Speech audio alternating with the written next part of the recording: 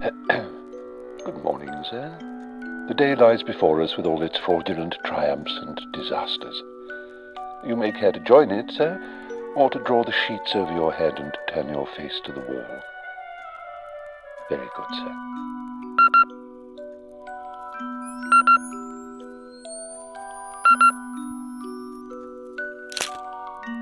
I didn't really start collecting talking clocks. I bought one clock for my mother.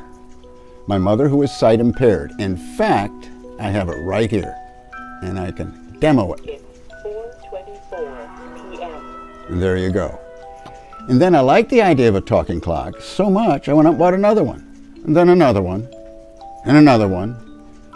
And eventually I woke up one morning, like many collectors, and realized in this case, I was a collector of talking clocks. 4:00 p.m. 4:00 p.m. It is 4 p.m.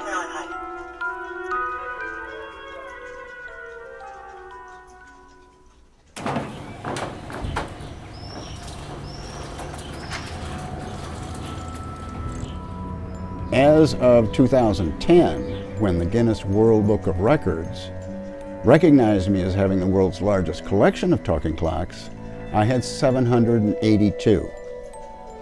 But with the idea that someone might break my record, I have continued, and I now have 1,006 talking clocks.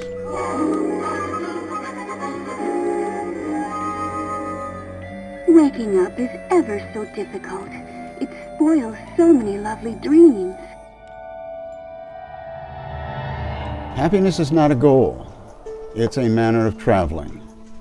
And so I think for me, it's the process of collecting. There's the enjoyment. 4:00 Now, p.m. it may be that if I had a goal, it would be to have a bricks and mortar museum.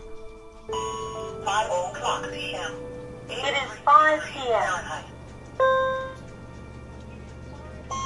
5:00 p.m. It's time to get up. Get up right away. Wait any longer and... How does your wife feel about your collection of talking clocks? Well, initially, she was somewhat bothered in terms of clocks going off on the hour all the time. And now, though, it's like living next to railroad tracks. You get used to the trains. So she's adjusted.